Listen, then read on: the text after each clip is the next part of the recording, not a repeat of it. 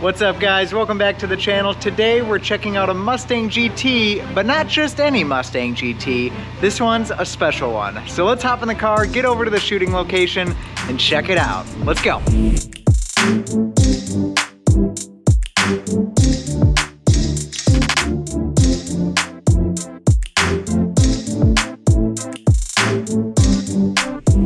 All right guys, we just got to the shooting location and I think he's pulling in right now. So let's go check it out.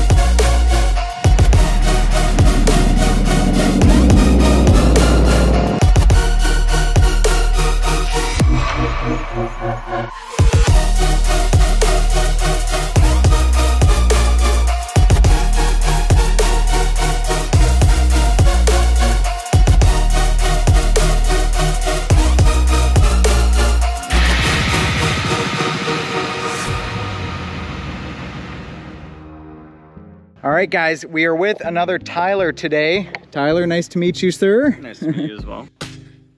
This is Tyler's Mustang GT with a lot of exterior mods here, which is pretty cool. Do you want to walk us through a couple things that you've done to the car? I mean, straight off the bat, it looks wider than mine. Just a little bit.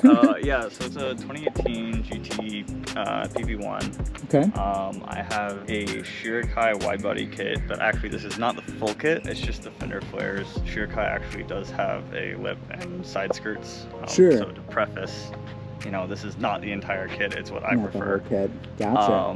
GMR GS 107s for the wheels. So those are beautiful, man. And they are, the faces are powder coated with prismatic powders, prismatic universe, I think is what it's called. Yeah guys, I'll stop real quick and just see if I can point that out, because this is pretty cool, and it's a detail that I didn't really see right away. As I initially looked at the car. Yeah, it's one of those things, like, it has to be in like direct sunlight for you to really see it. Yeah. Otherwise it just kind of looks like a gloss black, well, when it's clean. Yeah. Nice. The fronts are 19 by 11 minus 45, if I remember correctly. And then the rears are 19 by 13 minus 40 with, I believe it's a 325 35. Some big meats in the back. Yes, and I wish now that I'd gone even wider, but yeah. You know, at some point you just spend so much money on just like putting rubber on the car to like not even drive it that much. So you're like, well, you know, I mean, honestly, when I saw it, I was like, how wide are these things? Because I needed to know. So 13 inches wide. Yes, and actually I think I could have fit 14s now that I have those on there. So I was more of just guesstimating and like doing the math in my head and like comparing it to stock wheels. Sure.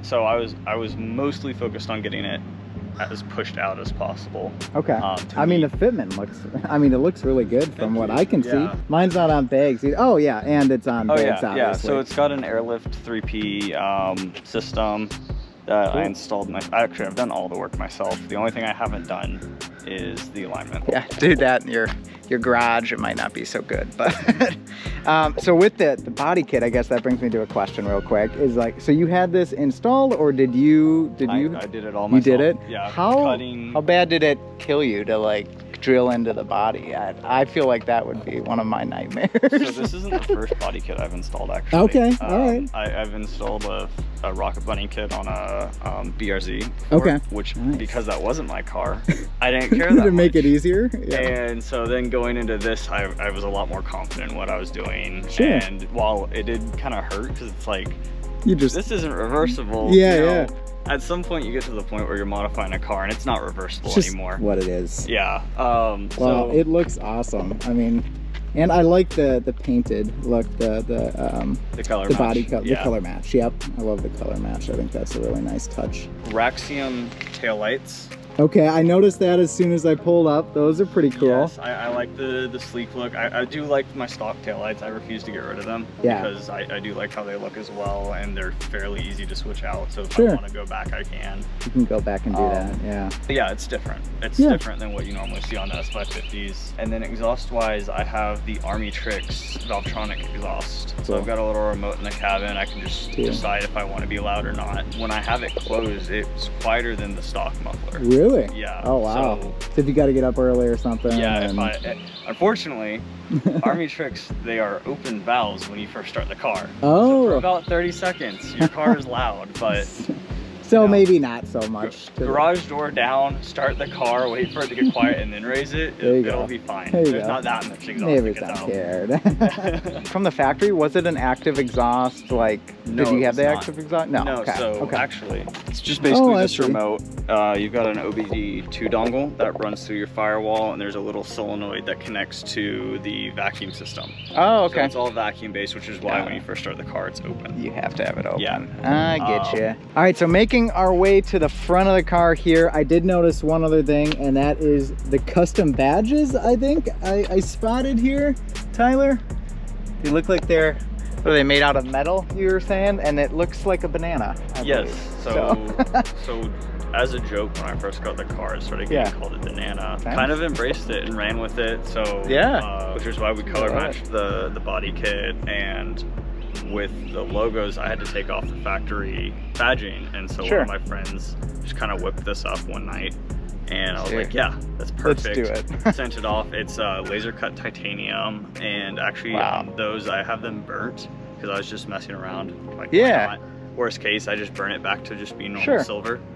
I think it looks good like that, because it actually kind of has a similar, like, kind of tie-in to the wheels a little bit, like in terms of that color. That's what I was going with, but like, I had no clue what I was doing, honestly. I was just like, torch, let's see what happens. Some things just work out, you know? Let's not burn the house down and we'll be fine. No, I like it, man. So cool. Yeah, so that's how the banana came to be. And then after I did those, I was like, you know what? I should get a big banana to put in the driver's seat. Big banana in the passenger seat, guys. You got to get the shot of that. Yeah, so. Very cool. Kind of moving along to the front of the car. I know there was a couple things that you did up here.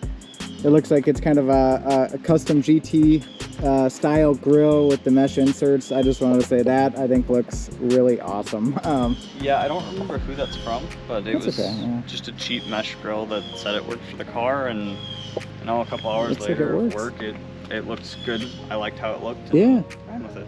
Oh, it looks really cool. And then actually, it's a funny story. The orange or yellow bar. What are we, crash bar? So no, so if you notice on like big trucks, they always have the indicator lights on the top of the cab. Yes. Because the car is over, I believe it's 80 inches wide. Okay. My car is 80, I think it's 87 in the rear. So technically speaking, I have to have clearance indicators. Technically. That is obviously an awesome. Who cares? Nobody actually cares, but just in case I were to get pulled over, someone's like, you're too wide, sir. DOT legal, because they are DOT approved lighting. That is hilarious. As a clearance indicator. Wow, I would have never known that. Yeah, that is cool. It's one of those, like, nobody's gonna pull me over for it, but that could be something that they tried to add on at some point. That makes sense. Like how tent normally is here. Like, you never really get pulled over for tent, but you will get a ticket for it if they pull you over. Yep. I just visualized the officer like, sir, you're too wide. And you're like, hey, I got lights to prove it, man. I don't know if it's actually gonna work, but like, it took me an hour to do that, so why not? It looks good, man. I was curious. Honestly, I thought it was like some sort of aftermarket crash bar at first, but it's literally zip tied onto the stock crash bar. Boom. All right, guys, we're in the car now. We are gonna take this thing for a little ride and see what it's all about here. One thing I noticed straight away is that this Tyler has the digital display, which is pretty sweet. I've wanted that in my car, but unfortunately we got the stock gauges in mine. But yeah, listen to it, guys. It sounds a little bit different than the EcoBoost, I'll give it that.